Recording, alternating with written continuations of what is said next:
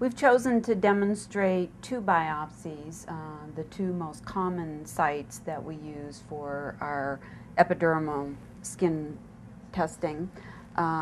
We'll use the upper thigh as well as do a lower calf.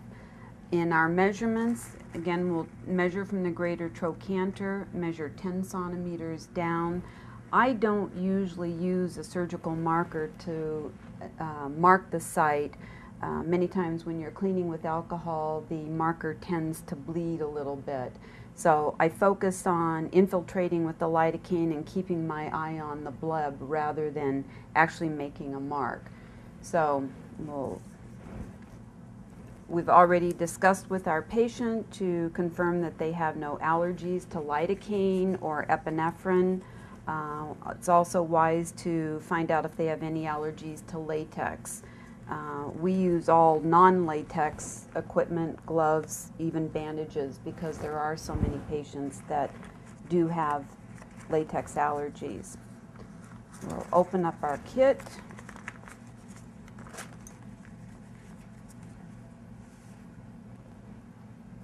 And then prep our site.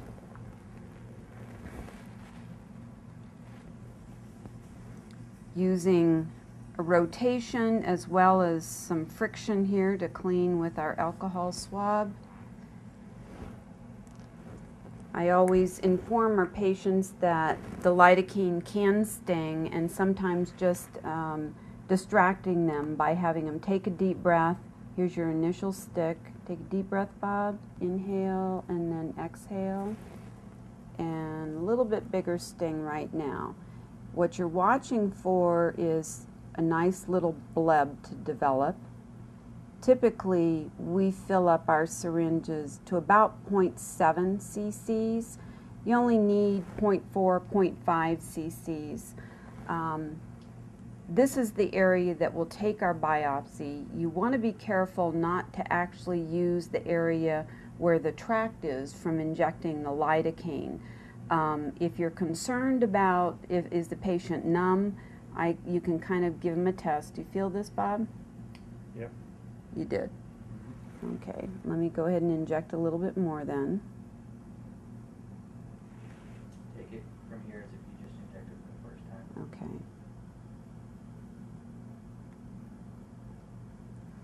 What we're looking for is a nice little bleb. That will be our actual biopsy site. We don't want to biopsy right over the tract where we injected the lidocaine, but you can always test to see if they're numb. Can you feel that, Bob? No. Okay.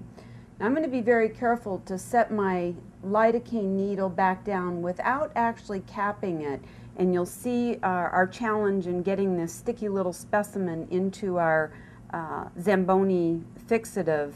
It tends to stick to your forceps, so Lynn likes to use the needle itself to scrape that specimen off. Okay. When we do our biopsy, you want to have nice, firm pressure and rotate, not all in one direction, but back and forth. So add a little firm pressure as we rotate back and forth. You don't need to advance the needle or the biopsy the whole way. Usually about 2/3 to 3/4 of the metal part is deep enough. The next thing is be very careful not to grab your specimen at the top. This is the area that we're actually looking for the small nerves, and you don't want to damage them. So you need to reach under the specimen and gently pull up. Sometimes that actually is all it needs to remove it. Otherwise, you just clip, and if you can see, Lynn then uses the end of the needle to transfer the specimen into the Zamboni. If your plans are to do a second biopsy, you need to be very, very careful that you don't actually stick your forceps into the Zamboni and then go down and you do another specimen, because that does irritate the skin.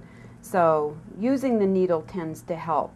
Lynn was very, very careful when she placed the cap on to not crush the specimen. The Zamboni is filled up in those tubes to the very top, and it needs to be that way so that the specimen doesn't air dry.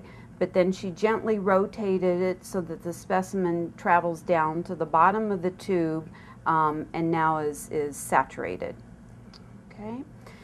One of the things I always ask my patients, are they on any type of blood thinners? Even aspirin can cause a little bit excessive bleeding. There is no requirements that they need to be off of those, but you might notice just requiring a little extra pressure after the specimen is actually taken.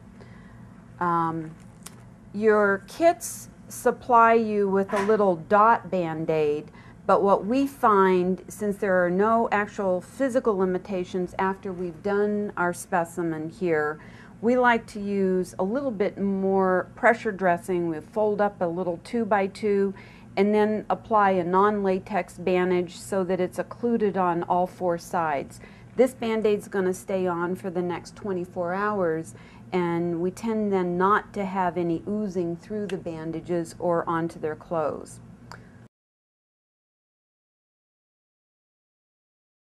All right, our second site will be our lower calf area.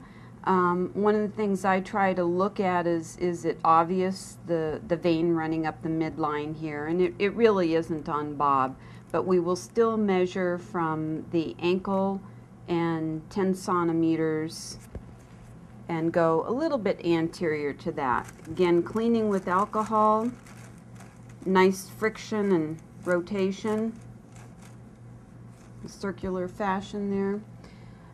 It's always wise at this point to let your patient know that sometimes the lower calf is a bit more sensitive than the thigh area, and that's why I do the thigh first and then the lower calf.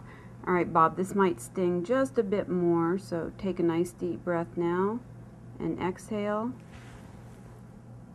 And your second sting, take a deep breath in and exhale. Now, sometimes if your bleb isn't real obvious, I will go ahead and hold my finger on it so I don't lose my sight. Can you feel this, Bob? Yeah. You can. All right. Do another little injection here. If you go a little too deep, they can still feel pain. So you want to go as close to the skin surface as possible. All right. How about this, Bob? No. Okay.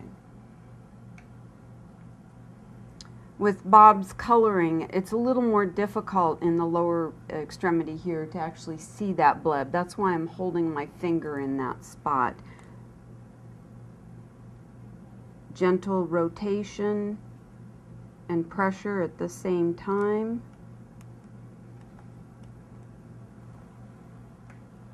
Again, being very careful to reach under the specimen and lift up. Not squeezing from the top and damaging our tissue. Lynn's going to use the end of the needle. Got it there? Okay. Lynn and I like to use what we call our double labeling system. We make out the labels whether we're doing right or left, thigh or calf. We make those out ahead of time, but we don't label our tube until the sample is already in there. If you pre-label your tubes, you tend to run the risk of picking up the wrong one, and then you can't identify that you've made that transfer incorrectly. So we have lower calf area here, right, Lynn? Yes, lower calf. Again, we'll fold up a little 2x2, place that over our biopsy site, and then apply our pressure dressing. Again, pressure dressings are not necessary. You can use a simple Band-Aid over it, but they can ooze for the next 24 hours, and that's not unusual. So we like to just go ahead and apply the pressure now.